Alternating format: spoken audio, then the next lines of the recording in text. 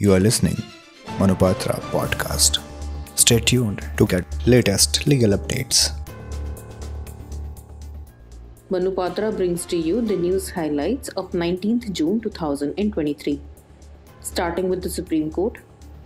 The Supreme Court, while upholding title of successors of growth cultivators over the Pega lands in Hydernagar, Telangana, has held that any finding relating to title to a property recorded in a simple suit for partition cannot be binding on third parties. The court has held that sanction for prosecution under Section 197 of CRPC is required not only for acts done in discharge of official duty but also required for any act purported to be done in discharge of official duty and or act done under color of or in excess of such duty or authority. News highlights from the High Courts, starting with the Guwahati High Court.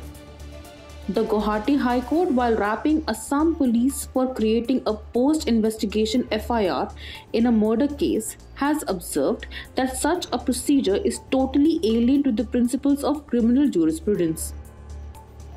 The High Court, while observing that illegal encroachment of heritage sites related to Ahom dynasty is going on unabated due to the absence of any protective steps by the state, has asked the state if it is prepared to come up with a comprehensive plan. The High Court has directed Arunachal Pradesh government to expedite the process of establishing comprehensive CCTV system in all police stations across the state, with the data being monitored by a centrally located control room. News highlights from other high courts in the country.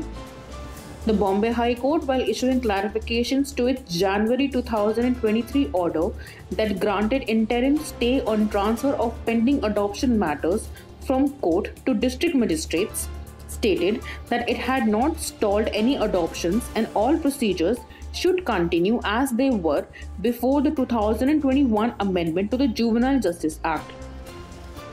The Meghalaya High Court, while upholding conviction of rape accused, has observed that unless Indian judges get serious with litigants and witnesses, the present trend of false affidavits being filed and false evidence being given may one day render the judiciary irrelevant. This concludes the news for today. Thank you so much.